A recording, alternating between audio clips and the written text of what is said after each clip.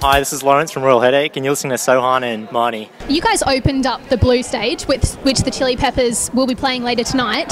How did that feel? It was pretty humbling. Like, I used to come to these festivals when I was about 14, 15. It's probably the first festival I ever went to.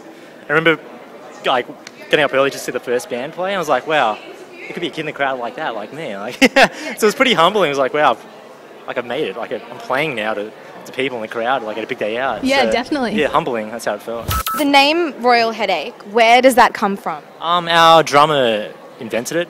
It's just a really sort of like a bratty sort of 80s punk style name, you know, Royal Headache. I just think it's like kind of like a monarchy sort of. That's exactly what I was thinking. I was like, yeah, they're definitely a punk band. Yeah, it's like a monarchy sort of UK style name, yeah, so that's basically it. Now, you guys played with the Black Keys recently, and I read somewhere that you guys were really surprised at how big you had become and almost confused by it. How do you feel now?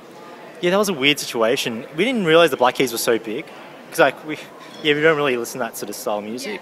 And we got asked, because we knew who the Black Keys were, but they were just like a band like us about 4 years ago. Yeah. So like, oh yeah, we'll play little venues, but like, no, entertainment centres. Huge.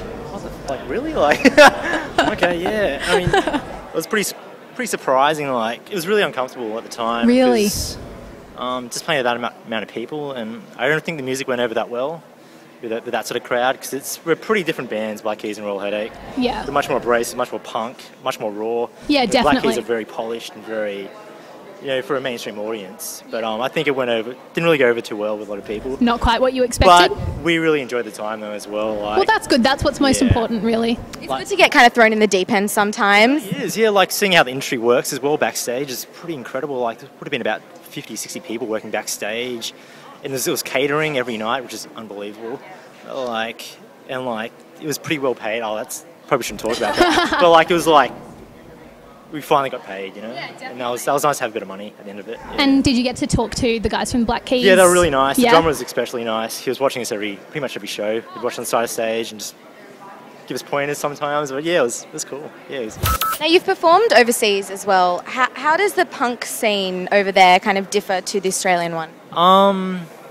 They're pretty alike, I'd say. Yeah. And we've mainly just played America, and we've done New Zealand once as well.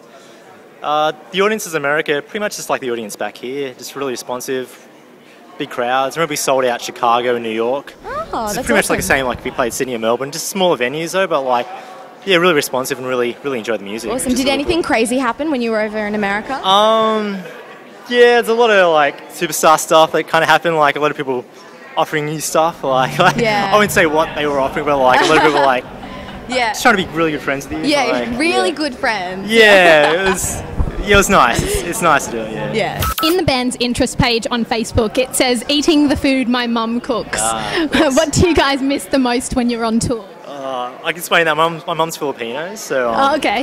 When we rehearse at my house, my old house, where I used to live, and she cooks a feast every time we rehearse. Like, she'll make about 4 or 5 dishes. Oh my gosh. Every time we mum's rehearse. Like, get whatever. Yeah. I'm not cooking for you all. Oh, really? That sounds amazing. What are you guys' background, though? Indian. Yeah. Curries and stuff. Best food, though. Yeah, when we go on tour, I'd say we miss the most our partners, because we've got girlfriends now. And, yeah, probably just that. Just partners and just not being able to go home into your bed every night.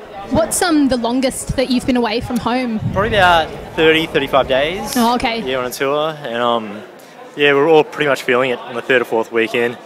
But yeah, but we really enjoy touring though as well. It's you start a band so you can tour basically, yeah.